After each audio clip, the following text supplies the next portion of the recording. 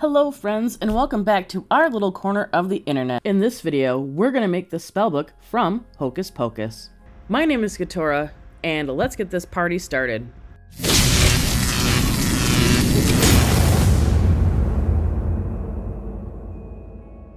For everyone playing along at home, here is the material list of everything I used on this project, and it's a doozy this time around.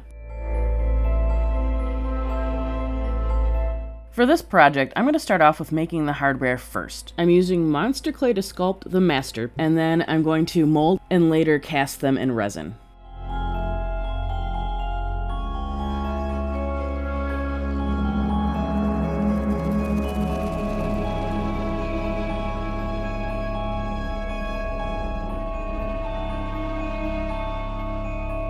With this project, and every other project we've done on this channel, we do not strive for screen accuracy. We aim for more of an artistic interpretation.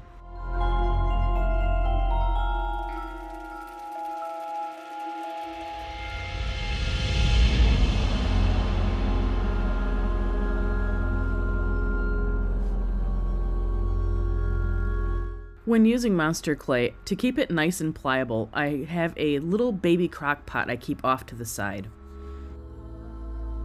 I love working with monster clay. It is one of my favorite mediums to work with, but there are a lot of costs associated with monster clay.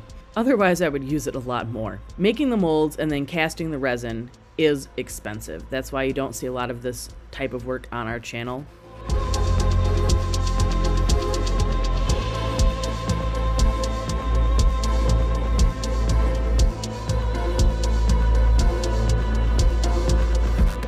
For the hardware, texture is the name of the game. To accomplish that, I tried to use a wide variety of tools. Some regular sculpting tools, and some not so regular sculpting tools. The handle of one of the sculpting tools had a very interesting pattern on it, and I thought it would be perfect to make the scales for the snakes, instead of sculpting a thousand tiny little scales.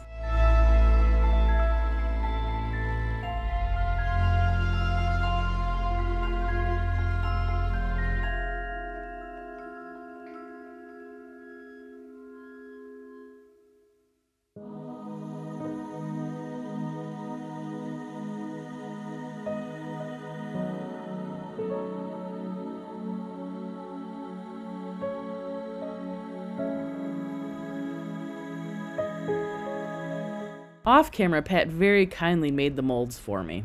If you are interested in learning about how to make molds and resin casting, I will leave links to resources in the description below.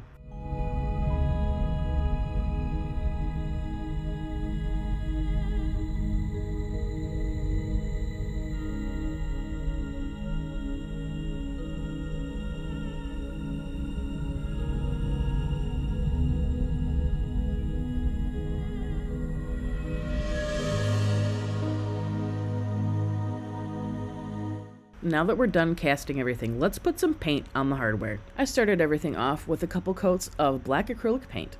For the next layer, I dry brushed on black metallic paint. Then I dry brushed on some bright silver paint.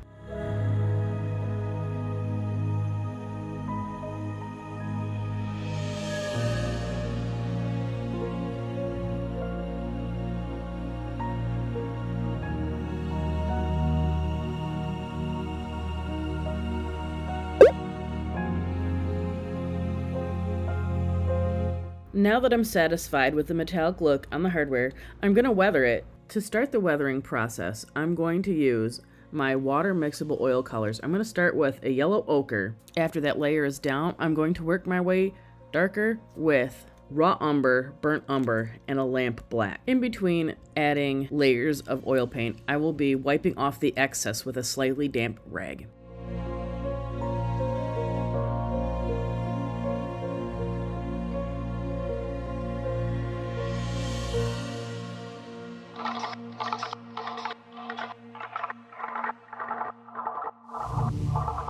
Sometimes when I'm weathering, I like to start with the lightest shade first, and then work my way to the darker shades.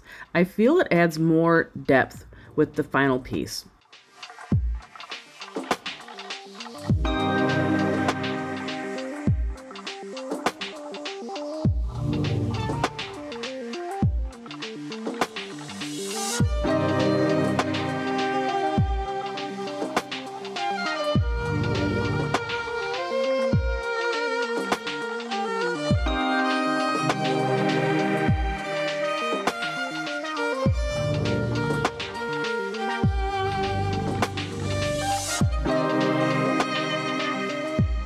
For the framework of the book, I found an old encyclopedia at the thrift store. The one drawback about the encyclopedia, it's a little skinnier than I would have liked for the book. I won't be able to do a full finger on the spine of the book, but I'll be able to make a knuckle.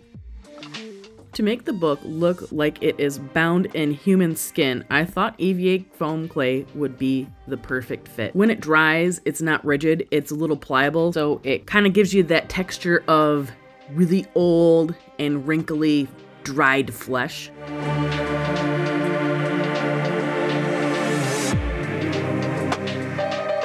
For the fingers, I rolled them out into little sausage shapes, and then I added a press-on nail for the fingernail, and then I used a skewer for the bone.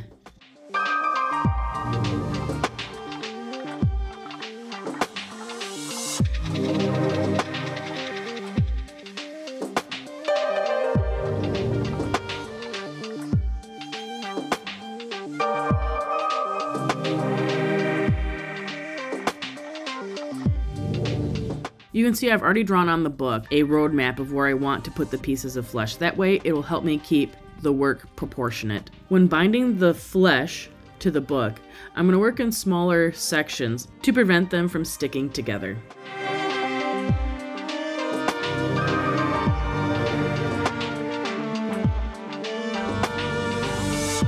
After letting the EVA foam clay sit for 10, maybe 15 minutes, I'm going back over it with a stiff bristle brush.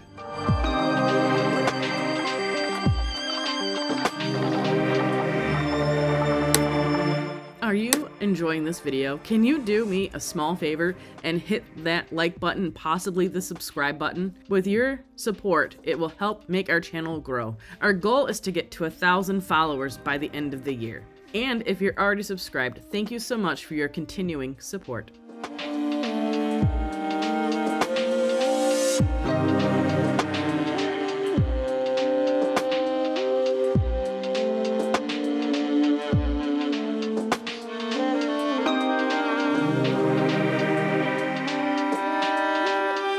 I've given the EVA foam clay a few days to set up, but now it's time to start the painting process, and the first stop is going to be using a flexible primer.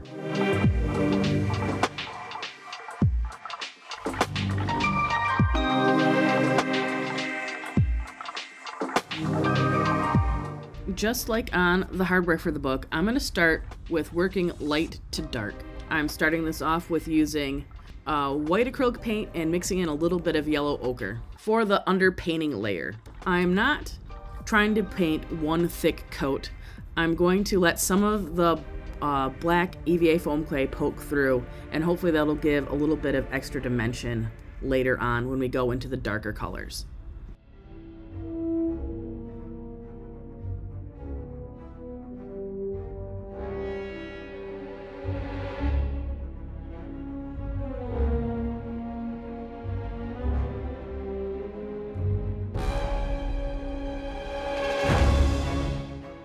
After the underpainting is dry, I'm going to go over it with a light coat of yellow ochre.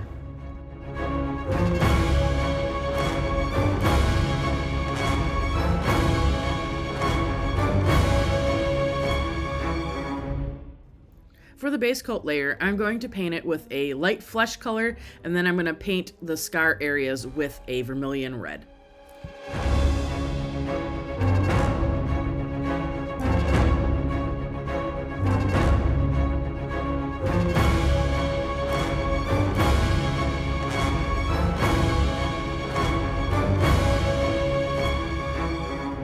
When the first few layers are dry, I'm going to go over everything with a coat of burnt sienna. I'm not watering down the paint at this point, but I am using a pretty damp rag, to wipe off the excess to reveal the bottom layers.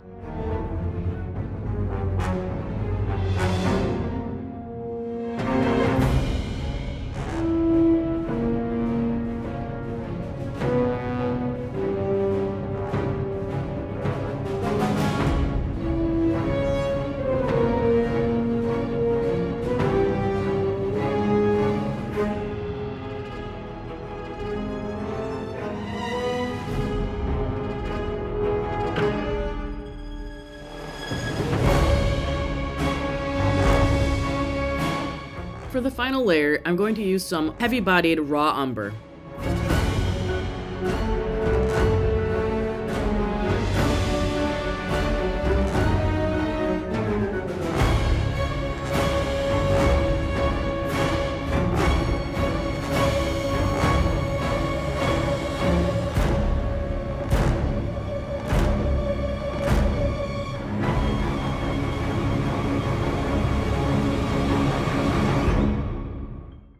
For the stitching, I'm going to use waxed cotton cord, which can be found at your local hobby store in their leatherworking section.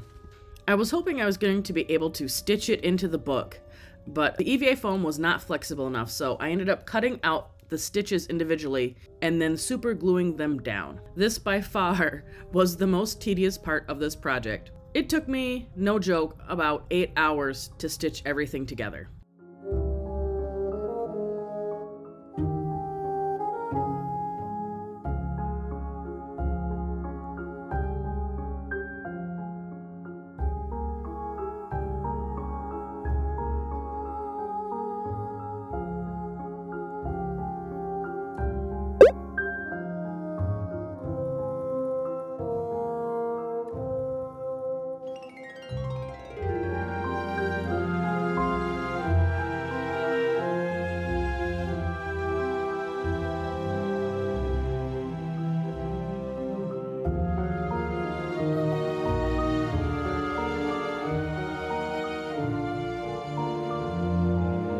I have been on a major spellbook making kick over the last year. So my question to you, is there any spellbook you'd like to see me make? Let me know in the comment section below.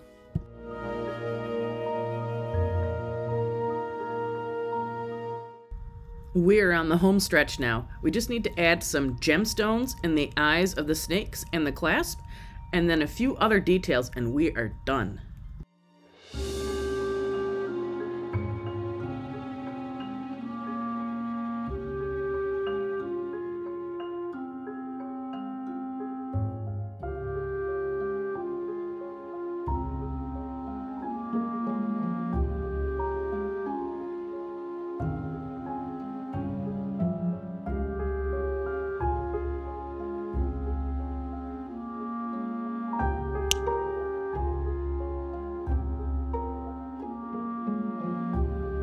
One of the final details is to give the eyeball some eyelashes. I found these eyelashes at the $1.25 store.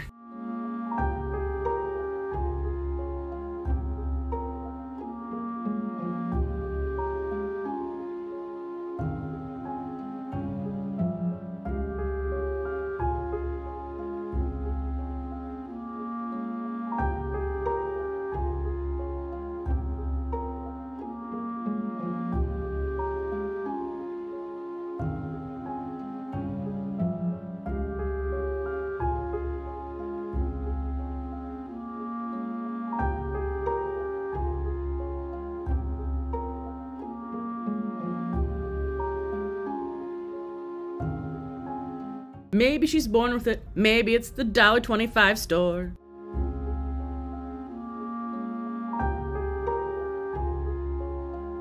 In efforts to make the eyeball look less like a stone and more like an eye, I'm going to add some details by brushing the eyeball with some chalk pastels and then going over everything with a high gloss varnish.